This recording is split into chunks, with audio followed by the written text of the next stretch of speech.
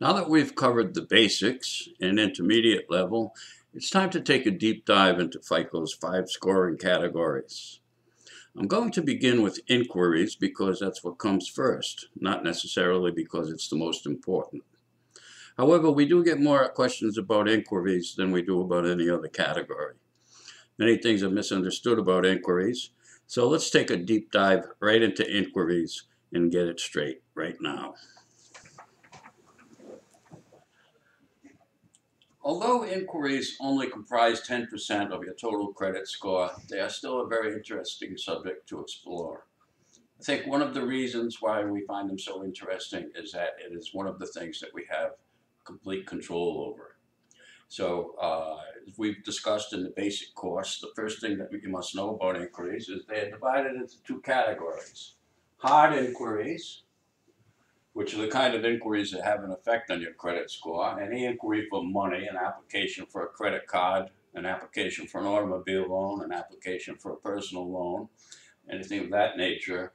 And it can only be done with your consent. If you don't consent to it, it can't be a hard inquiry. And if you ever spot an inquiry on your credit report that you didn't consent to that's being treated as a hard inquiry, you have every right to object to it and get it taken off. Soft inquiries don't have any effect on your score. These include inquiries you make on your own. You can make as many inquiries on your own as you would like. And it's a good idea to be making a lot of inquiries on your own so you can always watch out that something's not sneaking in on you.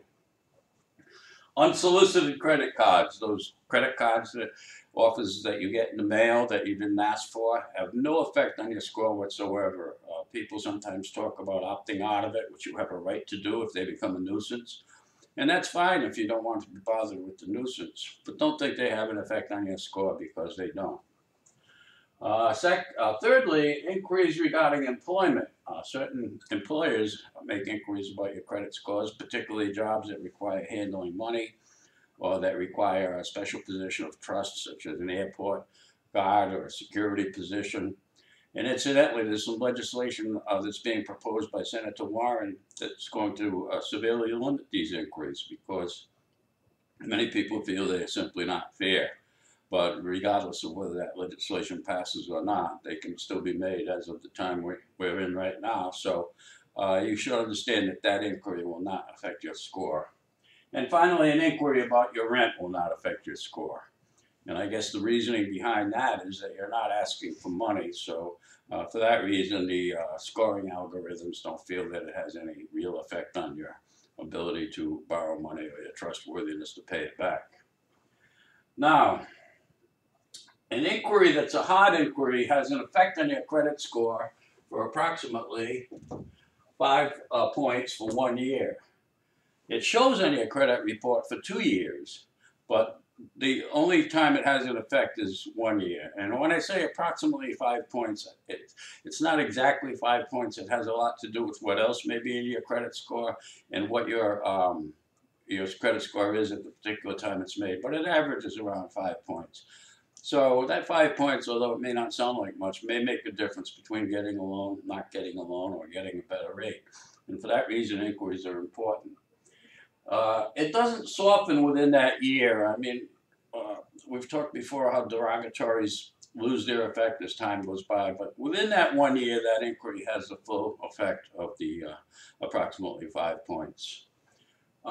Group inquiries, that is an expression referring to when you make particularly applications for loans regarding an automobile or a home.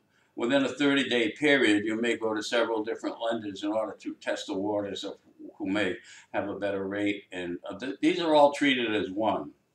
And if you're wondering how they do that, they put the application, because the computer puts it, it codes it.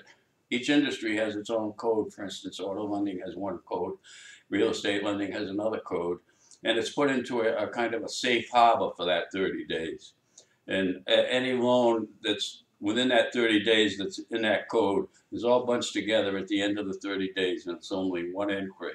So actually, if you really want to get technical about it, that particular inquiry is only going to affect your score for a total of 11 months, because the first month it's put in the safe harbor and has no effect whatsoever on your score. Another thing that seems to get overlooked a lot when people that I think sometimes excessively worry about inquiries is that it really only affects your score with the credit reporting agency where the inquiry is made. If you're whoever a credit card application or is run through Equifax or TransUnion, the other two don't know about that inquiry, and it doesn't affect your score with the other two. So, except for the case of real estate where they get all three scores, it's only one credit reporting agency that gets it. But still, you don't know which credit reporting agency is going to be pulled. So for that reason, it can be important regardless of which credit agency it is. Now, certain things to watch out for as far as inquiries that you may not that you may get when you're not thinking about it is store discounts. This is certainly number one. You go into a department store and you may be tempted to take a 10% discount if you open an account with them. They will run an inquiry on you, and that will count as an inquiry. It can affect your credit score in other ways too, because that one account is going to look to the computer like a maxed out line of credit. So there's a lot of good reasons not to take those store discounts. It's almost never a good idea. If it ever is, maybe on a very expensive home entertainment system or something of that nature. Car rental companies, if you don't pay with a credit card, you pay with a debit card. At least Thrifty and maybe some others will ask you to run a credit check on you, and it counts as an inquiry. And you may wonder why they run a credit check when you're paying with a debit card, since the cash is there with the debit card. The answer to that is that it's widely known that people with lower credit scores tend to make more claims, and it's been proved time and time again through statistics. So although it doesn't seem fair, and it is unfair in many cases, just be careful about renting a car with a debit card, because you're going to get an inquiry out of that rental. And I don't think it's usually worth it if there's possibly any other way around it. And other than that, watch the inquiries. Don't take out credit you don't need. And every time you apply for something you don't need, you're taking another inquiry, and then you carry that burden for a year. So that's pretty much covers inquiries. We'll talk more about some of the other factors that affect your FICO score and deep dives into the other aspects.